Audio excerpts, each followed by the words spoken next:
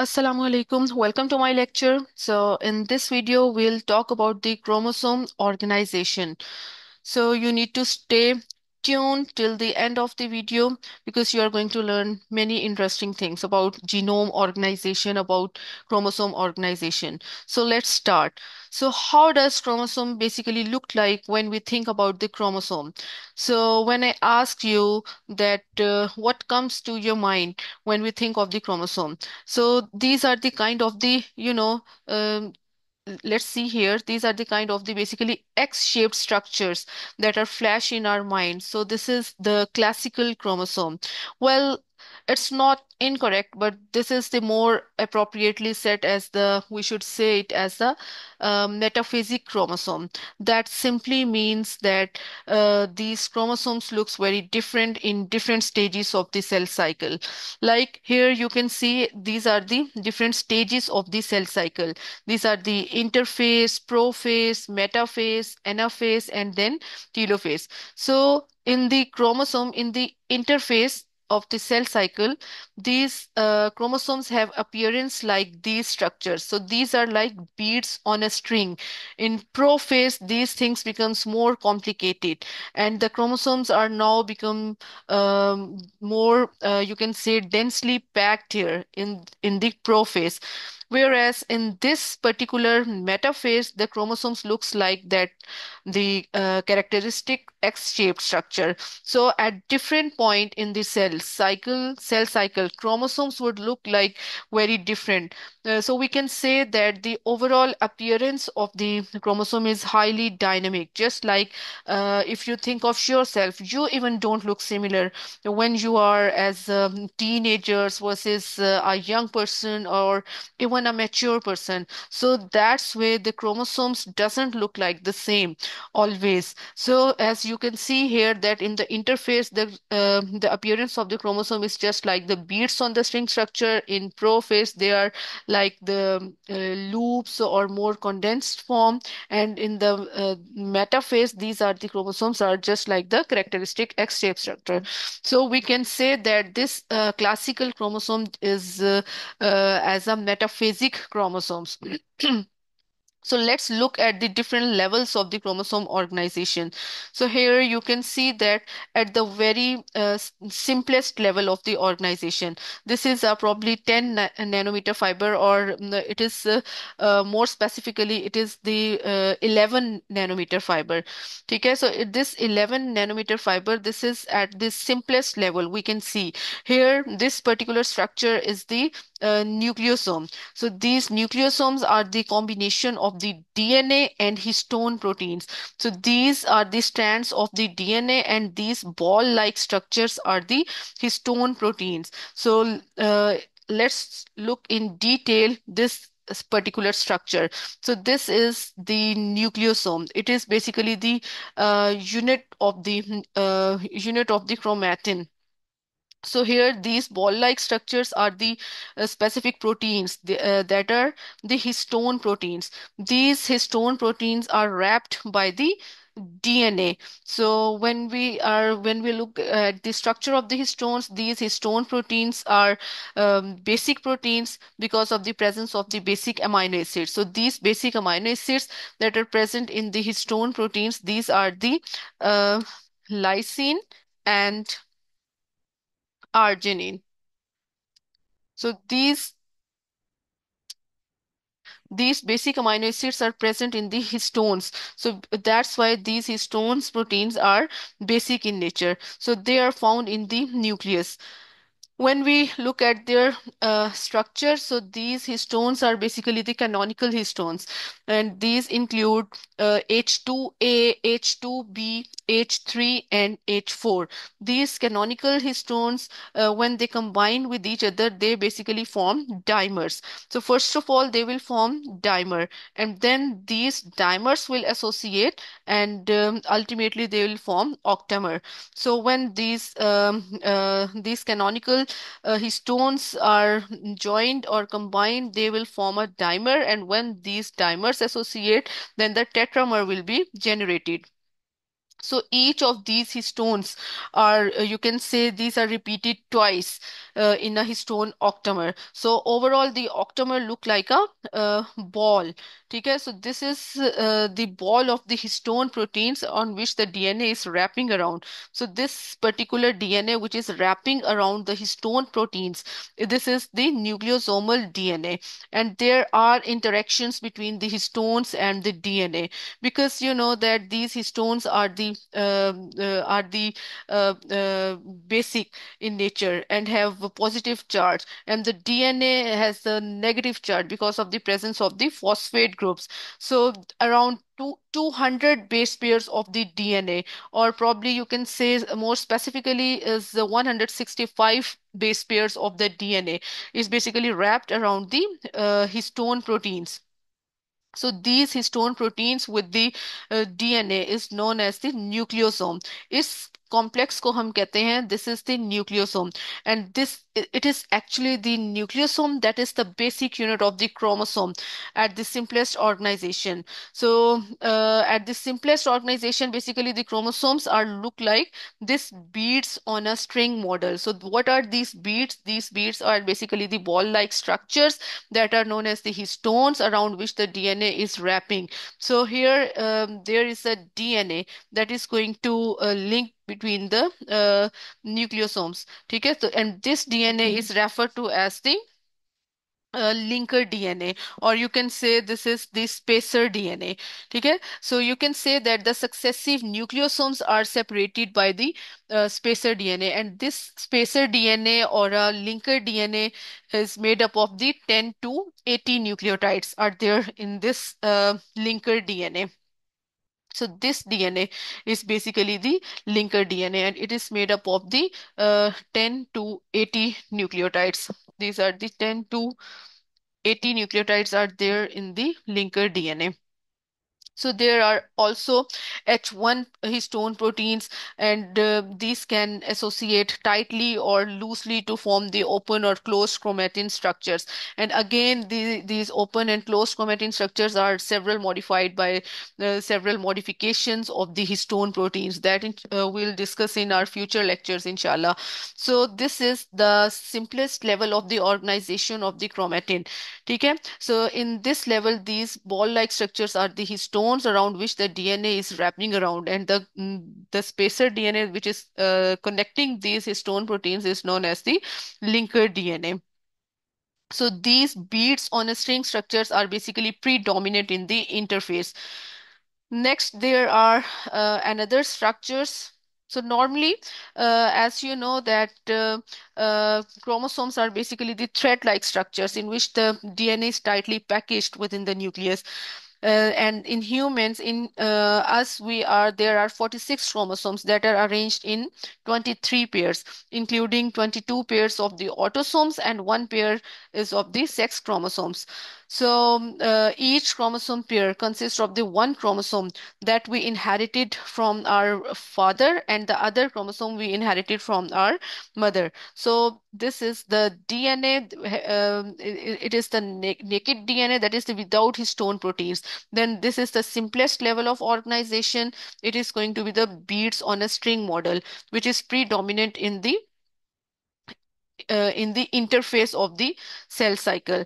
And so this structure, you can say, is the transcriptionally active. So this basically depends upon the histone modifications of the protein. These histone modifications include methylation, acetylation, etc. And next, uh, these structures, which are the 30 nanometer fibers, okay? These 30 nanometer fibers, these are a bit more complicated. As it is seen here, you can see here that these fibers are more complicated. So there are basically the H1 histone proteins which help in the formation of these 30 nanometer fibers. These are known as the nucleofilament. In this, the nucleosomes basically packed more tightly and they become more condensed. So these 30 nanometer fiber structure, there are two models for this. This can be solenoid model and this can be zigzag model. So solenoid model is basically the characterized by the interaction between the consecutive nucleosome. Okay, in this nucleosome there is one-on-one interaction between the nucleosomes, and in this zigzag model the interaction of the nucleosome is between the alternate. So the alternate nucleosomes are going to interact with one another. So there are two models for this 30 nanometer fibers. One is the solenoid model and other is the zigzag model. So what I told you, that in solenoid model there is the interaction between the consecutive nucleosomes, and it's gonna look like this. Okay, and in zigzag model there is the interaction between the alternate nucleosomes. So actually people still don't know that the which model is actually found inside the nucleus. All these data, all these these studies are based on the in vitro studies, in vitro data. Still scientists are debating on which models are basically predominant. So each model, solenoid model, whether it's a zigzag model, having its own advantages and the disadvantages in terms of explaining the structure.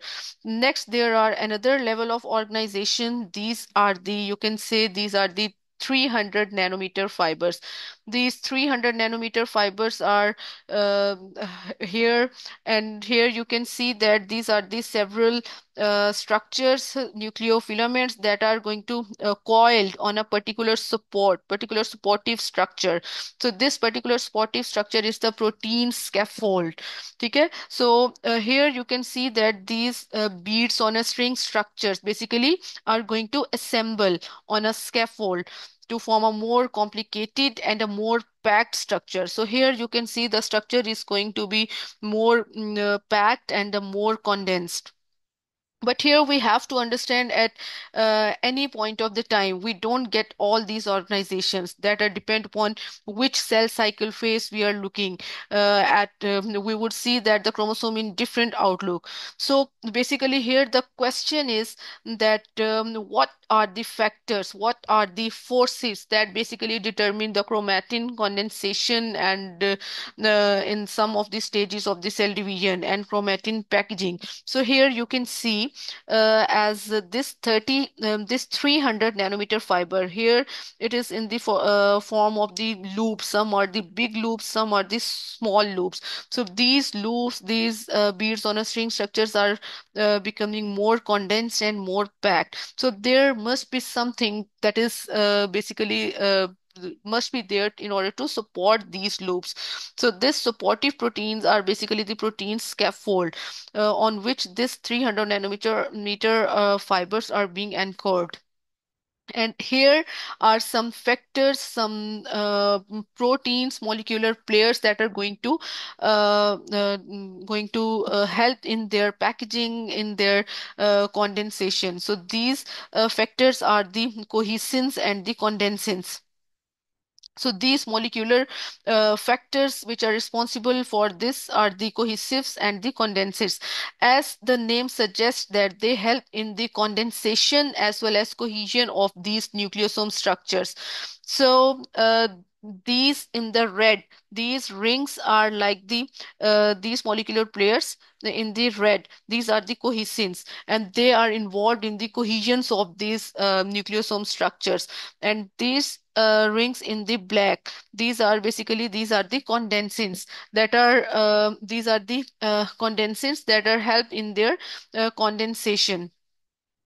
So we can say that this 300 nanometer fiber is supported by the several cohesins and condensins rings. So eventually the metaphasic chromosome has several of these proteins. But the question is when the chromatin needs to be separated in the anaphase. As here you can see, this was the interphase, this was the prophase in metaphase. So in this metaphasic chromosome, so there are many molecular factors like cohesins and the condenses are present for the particular packaging and the condensation of these chromosomes. So in anaphase, these chromatids are going to pull towards their opposite poles. So again, there will some molecular players that are present. So these players are going to break these cohesion rings.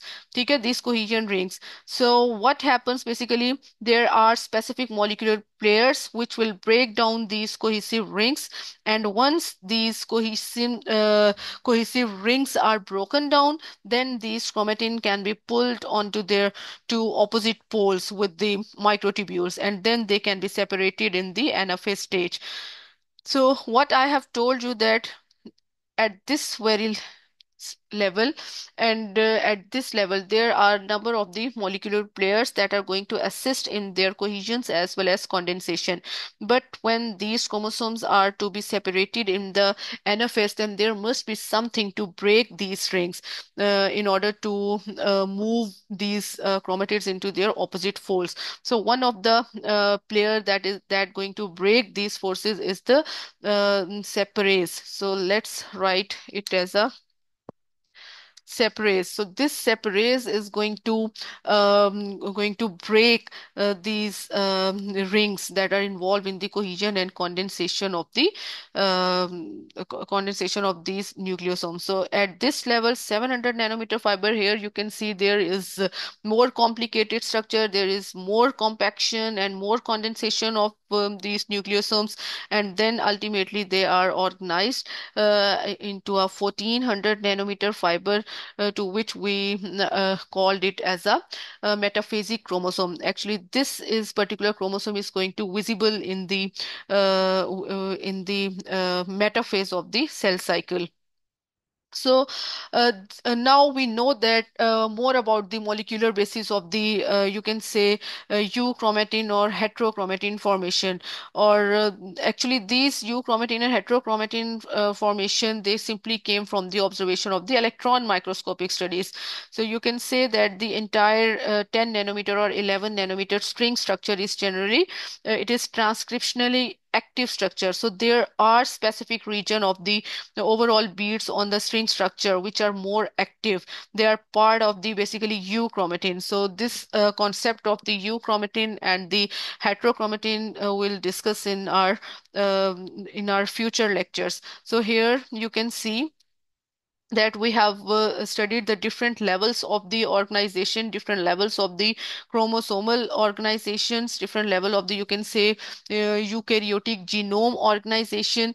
So the very simplest level is the beads on the string model on which the DNA is basically wrapped around the histone proteins.